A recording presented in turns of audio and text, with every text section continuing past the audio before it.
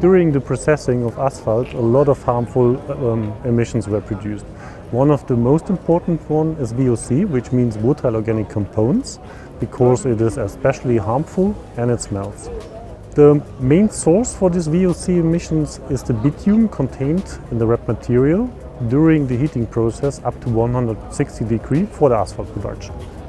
And with our REVOC system, our patented REVOC system, we can transfer this VOC emission directly from the mixer into the REVOC system for thermal co-combustion, and therefore we can reduce it by more than 50%.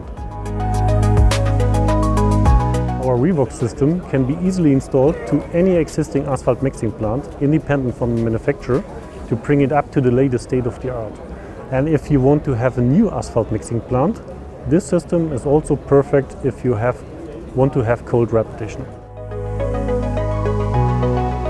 This challenge is definitely solved. We can have high repetition rates, for example for cold repetition up to 40%, and in combination with warm rep up to 60%, while complying with limit values for VOC.